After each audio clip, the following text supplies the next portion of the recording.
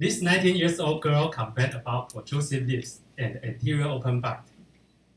Take a closer look.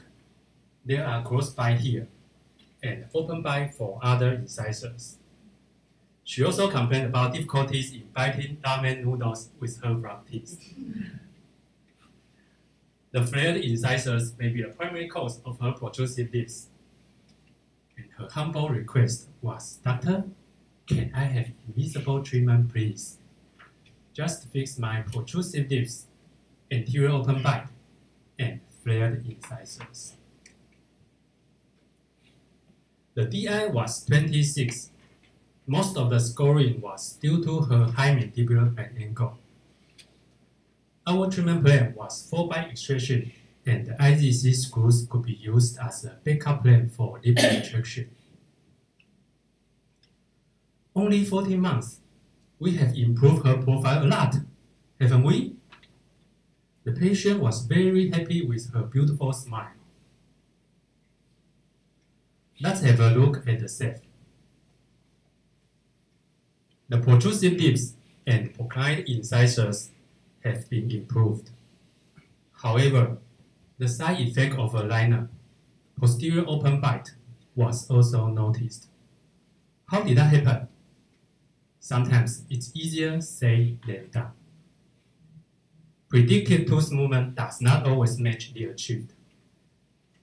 There are real differences between predicted and achieved tooth movement. In the Invisalign CleanCheck software, we can see the predicted tooth movement of every single tooth.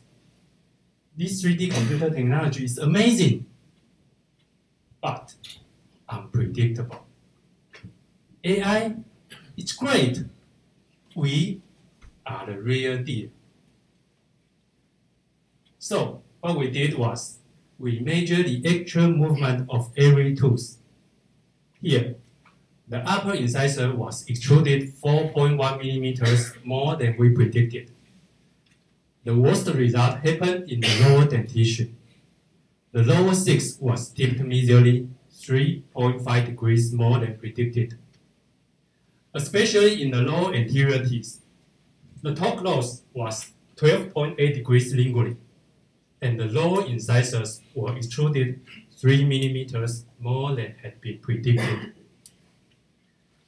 To summarize this problem, the posterior anchorage loss and intrusion were not obvious, but the anterior torque loss and extrusion were obvious, which may have resulted in premature contact when patient was biting.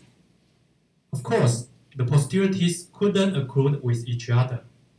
That's why we can see obvious posterior open bite, but without any posterior teeth intrusion in self-superimposition.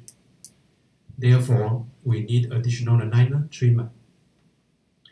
Before we look at the additional aligner treatment, I just want to tell you what we learned from this case so far. The patient was very happy to the current result of only 14 months treatment. And from doctor's view, there were not severe side effects which are often noticed in many 4-bite extraction cases. There were 3 keys to the first stage success.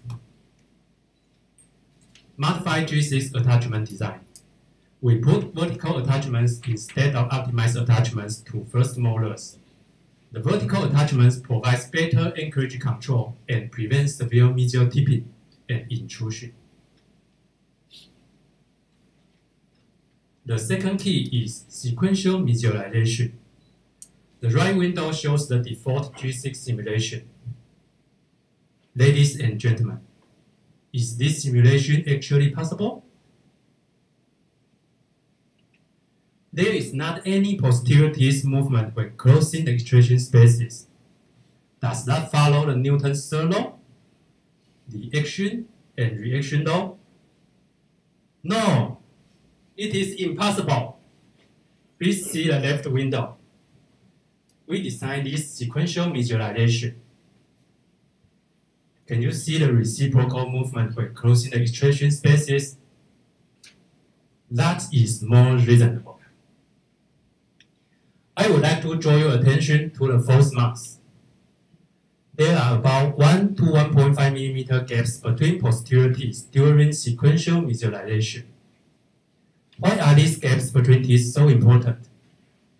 We all know that the aligner is just a piece of plastic. It pushes better than pulls, and it pushes what it touches. The 1 to 1.5 mm gaps allow the plastic to fold into the gaps. Now, the contact areas have been increased, and the active surfaces were also improved. That's why we could control posterior anchorage. The third key is to distalize canines before incisors.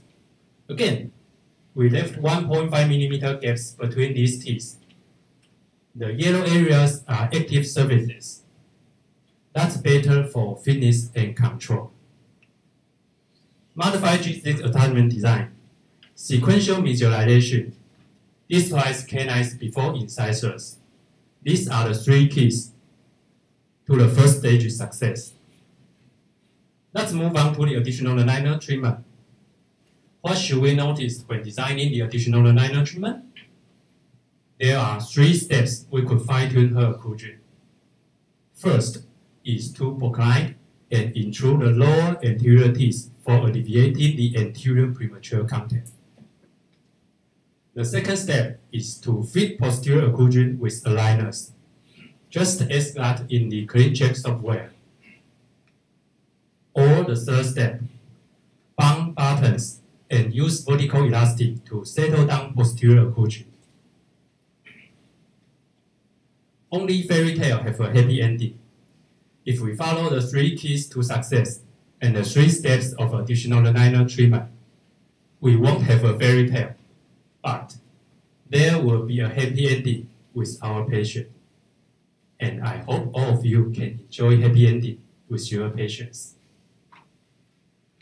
Thank you.